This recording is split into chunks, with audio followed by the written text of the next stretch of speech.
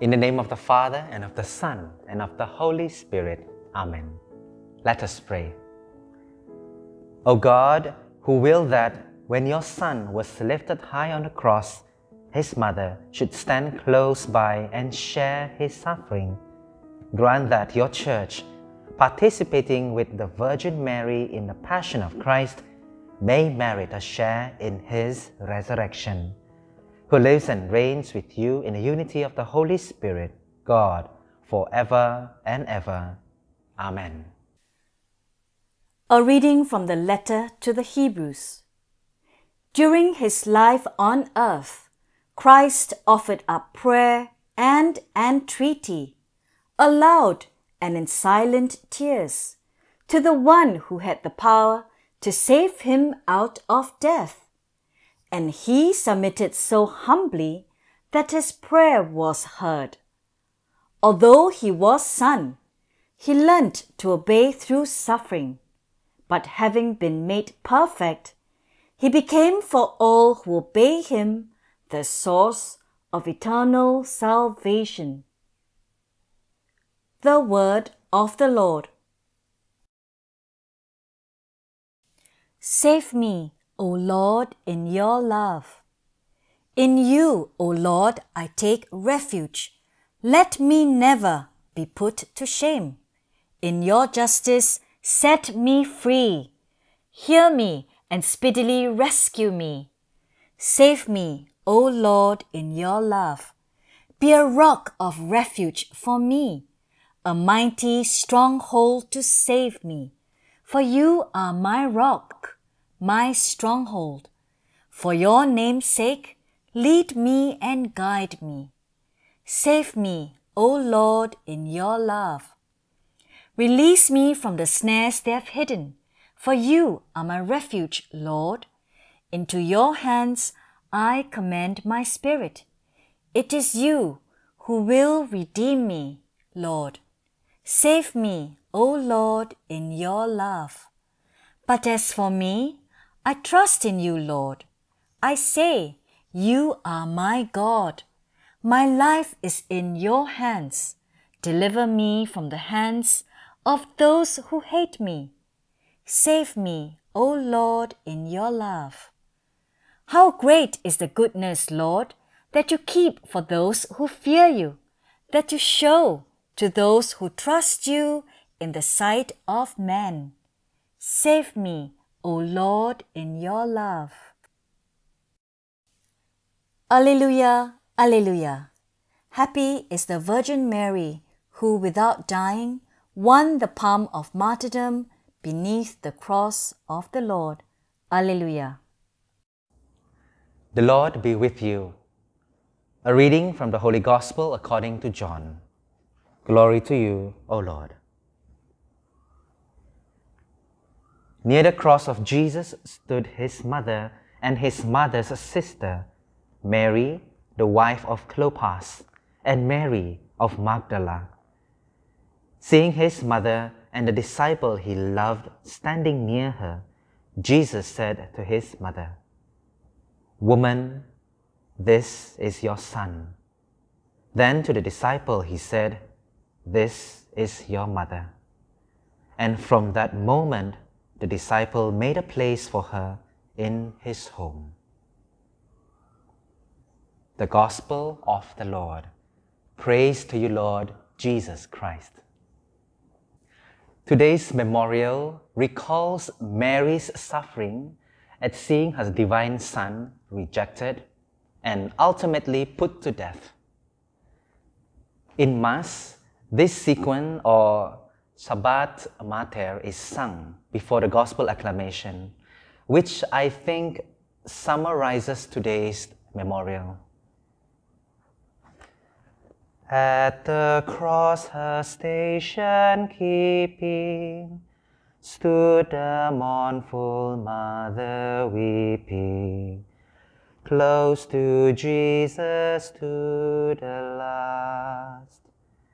Through her heart his sorrow sharing, all his bitter anguish bearing. Now at length the sword had passed. There is no language that is spared that does not honor our mother. And that is the greatness that comes to this one wonderful woman who we have all come looking for, who we have all searching for, asking for her grace, her intercession, and her blessing in our own very lives. All of this because the motherhood that she had and that she shares with each one of us. My dear brothers and sisters, I remember when I was a little boy, I was always sick and had trouble with breathing. And so what my mother will do, she will apply some ointment and rub onto my chest and also behind it so that I can breathe easily. And when I fell and I hurt my forehead, I was literally soaked with my own blood. My mother would hold tightly close to her, and while my father drove to the hospital, where I ended up getting a few stitches on my forehead. A mother goes running after her children. That is the heart of the mother. No mother can sit and say, "Ayah, don't care my children cry. Just let my child be. Let my child learn from his own mistake." A mother would run to her wounded children. A mother's heart, my brothers and sisters, searches for her broken children. And that is who Our Lady of Sorrow is for us today. A child finds safest in the arm of a mother. And that is who Mary is to each one of us. There is this saying that when we are wounded, we also want to wound others. Hurting people means we hurt others. But it cannot and never true when we look at our Mother Mary. Her life was a life of wounds and hurt. But she converts all of these experiences of this bad energy, so to say, into something that is positive, into something that is creative, into something that is maternal. And that is what makes her special. And there is no hurt or harm that she has not felt in her life. The prophecy of Simeon, the flight to Egypt, the loss of her child in the temple, when Mother Mary meets Jesus while he is carrying the cross to Calvary, to see Jesus being crucified on the cross, taken down from the cross, and have to bury his own son. St. John beautifully says today in Gospel passage that standing at the foot of the cross was Mary, his mother.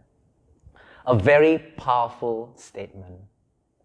Standing at the foot of the cross and to see one's own son being put to shame and death. Jesus is sharing his own mother to each one of us when he said to John, "Behold your mother." And this mother is with each one of us. And there may be times that we betrayed, that we left and run away on our own little ways in our life. But our Mother Mary never gives up on her children. And that is the heart of a mother, where she remains saying, "I am there standing beside you, praying for you, being a mother for you." So brothers and sisters, as we come seeking her help, her prayers and intercession, let this be our prayer. Holy Mary, Mother of God, pray for us, these weak children of yours, these wounded children of yours, with our own limitations, with our own fear, with our own brokenness, our own sickness, pray for us now and at the hour of our most greatest fear, which is death. Our Lady of Sorrow, pray for us. Amen. At the Saviour's command and formed by divine teaching, we dare to say, Our Father, who art in heaven, hallowed be thy name. Thy kingdom come, thy will be done on earth as it is in heaven. Give us this day our daily bread, and forgive us our trespasses, as we forgive those who trespass against us. And lead us not into temptation, but deliver us from evil. Let us pray. Having received the sacrament of eternal redemption, we humbly ask, O Lord, that, honoring how the Blessed Virgin Mary suffered with her Son, we may complete in ours, for the Church's sake, what is lacking in the sufferings of Christ, who lives and reigns forever and ever. Amen. In the name of the Father, and of the Son, and of the Holy Spirit. Amen.